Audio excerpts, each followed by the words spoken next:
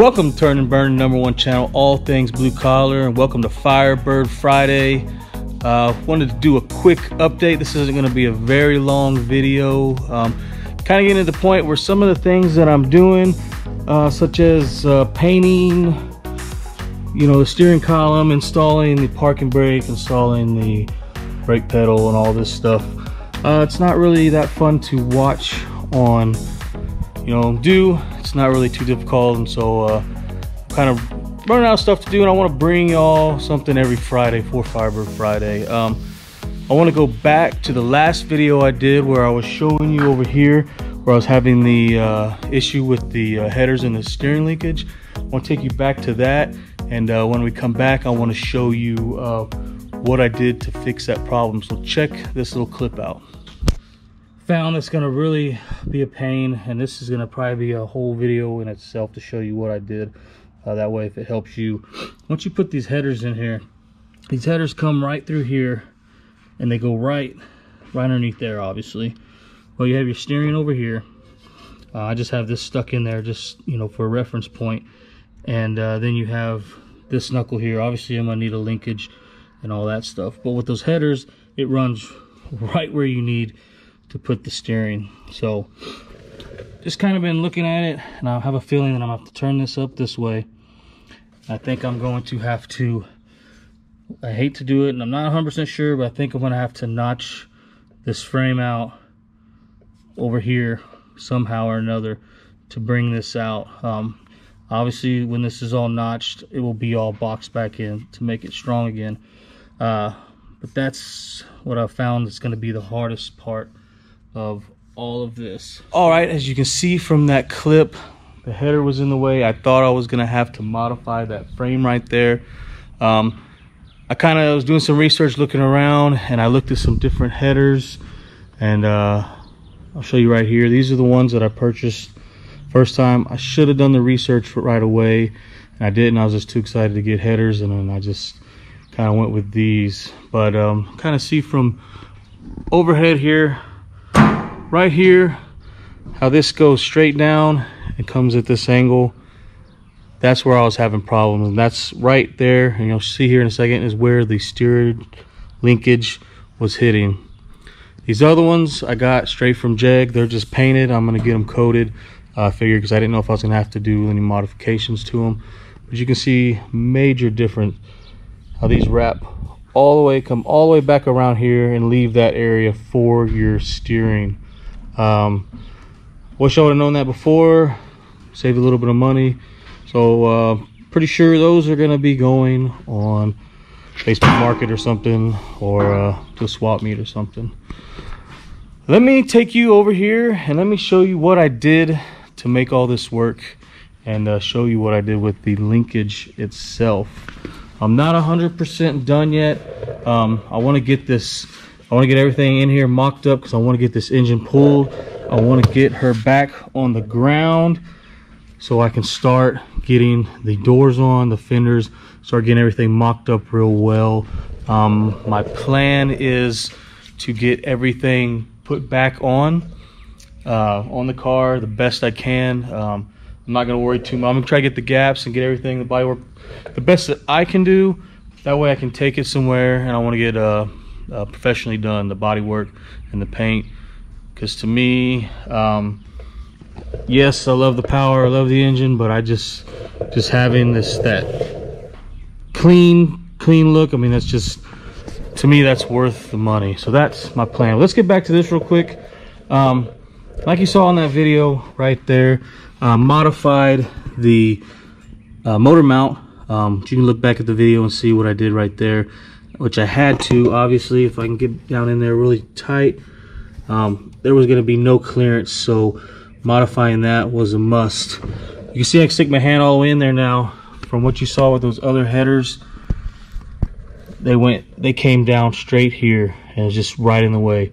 These fit up perfect. And now I'm looking at the black. I think I'm going to go with black, because that's going to be my accent color anyway, so maybe it's better. I'm going to go ahead and get these coated black. So what I ended up doing is went to Jegs and I ordered this little knuckle right here, And then I also ordered this shaft right here. I had a 3/4 shaft, which was like a pipe. I feel like this is way better. Right now I have this hooked up into here. This is the one that actually came with the steering itself. And in here I have it bolted up right now. What I think I'm going to do once I pull everything back apart is I'm going to go ahead and drill so these bolts go inside there. I may end up welding these, don't know yet. I did weld these, but it came across, and it's going to be really tight in here, but I'm not going to have to modify any of that. So pretty much took what I'm going to use. I know there's a piece right here that I can pull out, but I wanted to go ahead and use this this little rag joint right here. This one's really loose. I'm gonna have to get a new one.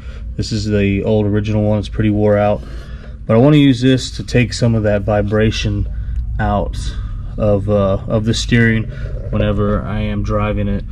But I pretty much measured what I needed. I mocked everything up and pulled this piece out and welded this into here, slid everything in, and this is pretty old and it bends quite a bit. I can actually bend and put this back in, but whenever I get the new piece, I'm probably gonna have to slide the column back, get everything bolted back up and in there. But that is how she turned out. That was just an update from where I was last time. I'm very pleased with this. Right now it's a little wobbly, like I was saying, but I got this piece on order, and that way I can get all that in. But I want to get this motor out so I can do some other stuff. Something else I'm going to do, you can see right here, it almost just kind of barely rubs this header. I don't know if I want to hit it with a hammer or anything like that, so I think I may put a little dimple right there. What I'm planning on doing, and we'll see whenever I get to that point, may drill that out, the hose saw, flip it around the other way so it has a little indentation, weld it up, smooth it all out before I get it coated. So that was just a quick update from the last video of what I did. And as you can see, let's try to get some good pictures in here, so if any of y'all are doing this, you can kind of copy, do the same thing. Maybe there's a better way of doing it, I don't know, but I think this turned out good. I've seen a few pictures. So that is that. I'm gonna show you a few other things. If you want to stick around, I'm gonna show you some other things that I did, and kind of end this video. Alright, second part of this video, I just want to show you some other things, some other updates, what I did. As you've seen, I went ahead and got the steering wheel, everything in place, got her where she needs to be, pulled everything out. My daughter, she's funny, she asked me the other day, she said, this is going to be like a new car. So this is going to be better than a new car. Pulled everything out, the emergency brake, cleaned it up, painted it. Same with the steering and all that stuff. Got the new rubber boot in place. Went ahead, and you can see over here, I put the heater box and everything in place. That I was gonna be lazy and buy a new one because it had a few holes. Then I saw that it was $300, and you know what? I can weld Bondo fiberglass. You're not gonna see it anyway. Cleaned it up, and it came out really, really nice. What I'm doing in here is, this isn't undercoating. I've primed everything, and it's dirty right now, but I used a like a bed liner, and it's not super thick, and I did the same thing to that box over there. And then around the back here, I went ahead and welded the trunk latch piece in here. I bought this brand new. It's a reproduction, but if you can see, she fit up in there beautifully. Put a new latch and everything. These are just the old bolts. When it's all done, I'll have all new stainless bolts and everything. Will look nice. And went ahead, this is the trunk lid. This is the color I had it painted the first time, and went ahead, I don't have weather stripping or anything in there, but got the trunk lid on, And like I was saying earlier, I'm not worried too much about it. I'm going to get the gaps as close as I can. For right now, still going to be some more adjusting to do. But I want the body man to do that, because I know if I do it, it's not correct. He's gonna have to go back and fix it.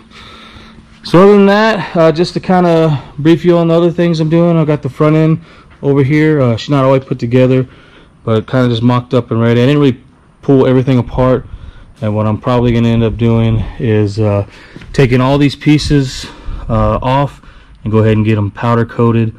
So pretty much from the frame, show you over here, the frame will all be black. Everything's gonna be the color of the car. The frame will be black, will come up, radiator and all that pieces in there will be black. Those will all be powder coated. Not sure, I'd like to powder coat the frame, but I think what I'm gonna do is not powder coated just yet, maybe a couple years down the line or whatever. We'll see how everything goes. But that was just a quick update. Like I was saying, I want to try to bring out something every Friday.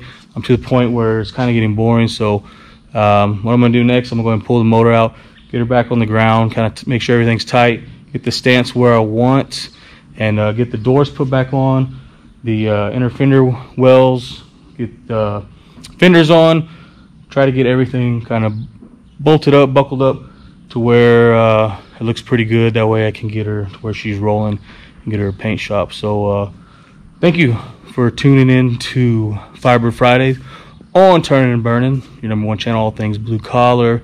And so I didn't show you any how-tos or anything like that, and I hope I did not bore you. And once again, here I go rambling on. So I'm not gonna drag up, but I'm gonna roll on up out of here and get back to work. Thank you very, very much again for watching.